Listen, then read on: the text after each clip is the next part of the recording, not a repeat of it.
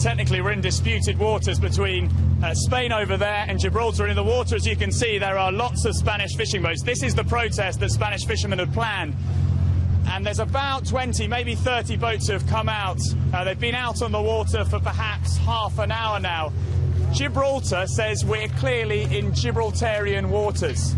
Now, in amongst the boats, you might just begin to see, if I sort of put myself up against the back of the boat, a large Spanish Gibraltarian police boat, British Gibraltarian police boat.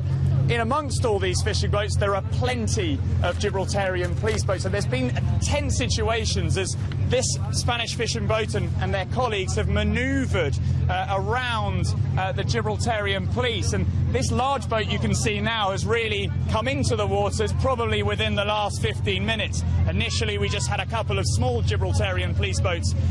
And in amongst the fishing boats, the Gibraltarian police boats, we've also got Spanish police boats too. The Guardia Civil, the Civil Guard, are also out here in force in many of their speedboats. So a lot of manoeuvres, really. I think the number of Spanish fishing boats has clearly risen. I can count a lot more boats now than probably 20 minutes ago. And these fishermen say essentially they're here because Gibraltar put a concrete reef just over there in the water, in the spot nearby.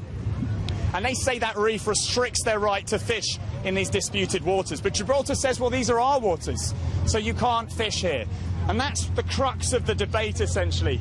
Obviously, on the land, we've seen those long queues at the border, the tense situations as Spain has increased checks. The Spanish police, the Civil Guard, you can see one of their boats there.